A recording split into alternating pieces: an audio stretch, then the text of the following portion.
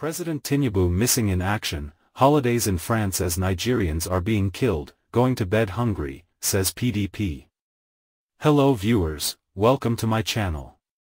The People's Democratic Party, PDP, has claimed that over 20 trillion has been looted by the ruling All Progressives Congress leaders from Nigeria's treasury within the last 8 years and 9 months.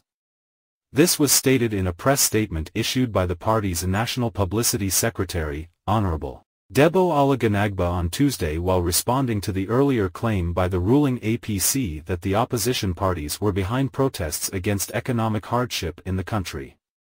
The party criticized President Bola Tinubu's government and the APC for politicizing the protest, claiming that threatening Nigerians for exercising their democratic and constitutional right to protest in the face of misrule, poverty, hunger, killings, and other harrowing experiences demonstrates the APC's insensitivity and disregard for the country's deteriorating situation. The statement reads, "This approach by the APC, instead of listening to the people, is not only offensive but akin to pushing Nigerians to the wall and daring them to do their worst. It is an assault on the sensibility of the people that rather than providing answers to how the Tinubu-led APC government in a space of 9 months, turned the nation's economy upside down leading to terrifying food scarcity and catastrophic high cost of living, the APC is seeking to label and clamp down on the suffering masses. The APC is insensitive to the fact that because of its policies more than 104 million citizens have sunk deeper into poverty. Nigerians can no longer afford their daily meals with families now going to bed on empty stomach as poverty rate soars to over 46%. Any government that has an idea of macroeconomic policy management ought to have recognized that the suffocating policies of abrupt increase in the pump price of petroleum products, high cost of electricity and arbitrary floating of the naira as executed by the Tinubu administration without due considerations, would have excruciating consequences to the economy as being witnessed today. These thoughtless policies by President Tinubu and the APC are responsible for the crippling of the productive sector with 28% inflation rate, crashing of the naira from N167 to over N1,500 to $1, closure of millions of businesses and mass exodus of international companies from Nigeria resulting to a distressing 41% unemployment rate and unbearable pressure on millions of families across the country. Today, Nigerians are resorting to suicide while thousands of our promising youths are leaving the country in droves. Is it not provocative that in the last 8 years and 9 months, instead of deploying the nation's resources for the improvement of critical infrastructure and the productive sectors, Nigerians have witnessed massive looting of over 20 trillion by APC leaders and its officials in government through direct pillaging of government vaults, budget padding, contract inflation, oil subsidy scam, palliative racketeering and phony programs which have no benefit and consequence to the lives of the citizens? Added to these are the nauseating reports of seething corruption in the Tinubu administration, including exposed looting of billions of naira by cabinet ministers and senior officials as reported in the embezzlement of palliative funds without concrete actions being taken by the government to investigate, recover and sanction those involved in the raging scam. Moreover, the APC and the Tinubu administration have remained insensitive to the mass killings, kidnapping and other acts of terrorism ravaging the country without proffering any concrete action plan and policies to address this multifarious consuming carnage. Since President Tinubu took office on May 29, 2023, no fewer than 5,000 Nigerians have been killed by terrorists apparently emboldened by the laid-back attitude and body language of Mr. President, who has failed to show seriousness on issues of security or empathy to victims either by words or action. It is sad that in all of these, President Tinubu is missing in action as he holidays in France at the expense of the Nigerian treasury. The APC must understand and come to terms with the fact that there is frustration in the land because of the suffocating economic and social policies, laid-back attitude to security and massive corruption in the Tinubu administration.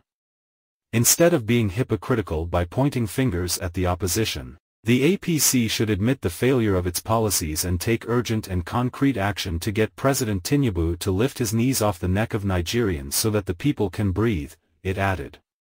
Meanwhile, a Katsina state-born businessman and critic of the Nigerian government, Madi Shehu, has been arrested and detained by the police in Abuja. Sources told Sahara reporters that Shehu was arrested on Tuesday following a petition from the law office of a former Minister of Justice and Attorney General of the Federation, Abubakar Malami, SAN, on behalf of the former minister and his family. A source close to Shehu confirmed the arrest and detention to Sahara reporters on Tuesday evening, saying the businessman and whistleblower was still being detained by the police. I was told that he was arrested pursuant to a petition written by the chambers of the former AGF, Abubakar Malami, on behalf of Malami and his family. The letter came with the letterhead of AA Malami and Company. Law office, and the petition is on behalf of Malami and his family. He was arrested by the Inspector General of Police, IGP, monitoring unit at the force headquarters in Abuja, the source said. The source, however, added that he didn't have the details of the petition. But Sahara reporters learnt that his arrest could be connected to the allegations he made against Malami in the past. Meanwhile, Shehu's mobile phone lines were not available at the time of filing this report, so he could not be reached. In June 2023, Shehu alleged that Malami and the then chairman of the Economic and Financial Crimes Commission, EFCC, Abdul Rashid Bawa, tried to use the Naira redesign policy to install an interim government, which would have ensured that President Bola Tinubu did not emerge as president. He called for the arrest of Malami following the arrest of Bawa, tweeting, "Arrest Malami now or release Bawa because he nominated him. He supervised him. He teleguided him. Malami prosecuted cases selectively. He discharged and acquitted suspects by cherry-picking. He ignored several court orders. He holds the judiciary in contempt." According to Shehu, former President Muhammadu Buhari endorsed the policy without knowing there was a hidden agenda behind it. He also tweeted, "Emafeel, Bawa and ongoing investigation so far, for certain political, calculations." Malami prompted Bawa to write a memo to PMB recommending for Naira redesign. Malami endorsed the memo and forwarded to PMB, who blindly directed EME to implement. It was all about interim GOVT. Between November and December 2020, Shehu was also detained for 11 days on the orders of the then Inspector General of Police, Muhammad Adamu. The IGP monitoring unit operatives arrested him over corruption allegations against then Katsina Governor, Aminu Bello Masari, then Secretary to the state government, Mustafa Inuwa, other officials and contractors. Shehu, in a petition to the Economic and Financial Crimes Commission, EFCC, accused the government of squandering N52 billion between 2015 and 2020, among others. But the FCT High Court ordered Shehu's release on December 18 and declared the applicant's arrest and detention as illegal. The court subsequently awarded N5 billion in damages against the Nigeria police and the IGP. He was rearrested on February 16, 2021, but the Federal High Court again ordered the police to release Shehu from detention. Thanks for watching.